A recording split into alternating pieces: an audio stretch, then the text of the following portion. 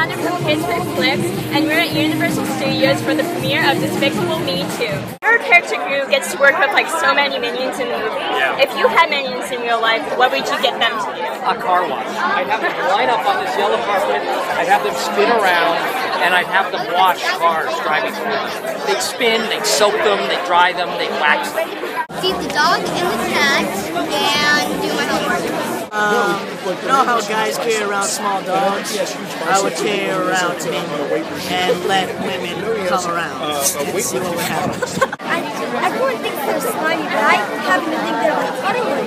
So I'd probably put it on my bed and cuddle with them all day.